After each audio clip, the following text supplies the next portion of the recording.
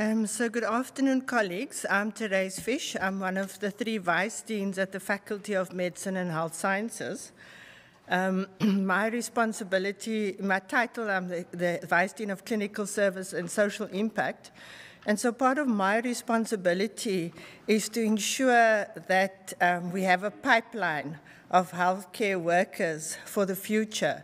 And so I work with my colleagues in the public sector to ensure that we have the place, the platform where we can train our students.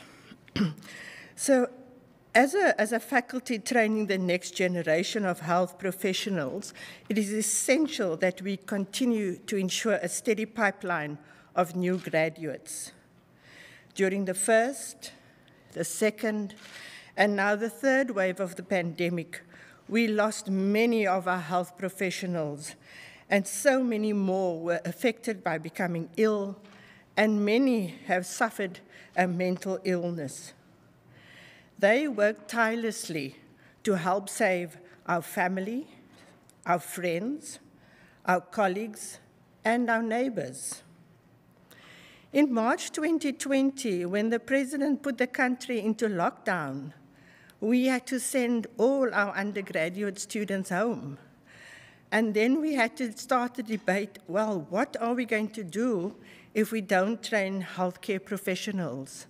And so working with our colleagues at the Department of Health and with many of the colleagues that you will hear today who are clinicians at the cold front, we had to negotiate how do we bring the students back so that we could, at the end of 2020, deliver doctors, nurses, physiotherapists, and the specialists in many, many of the disciplines that we train.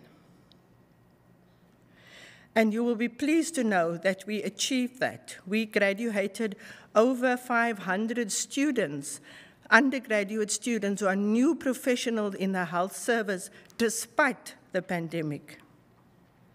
So we were very privileged in the first quarter of 2021 that our staff and students could participate in the Sisonke trial, and I'm sure many of you know about it. And so our faculty management team under my leadership facilitated the rollout of the vaccination for staff and students. We set up a dedicated email.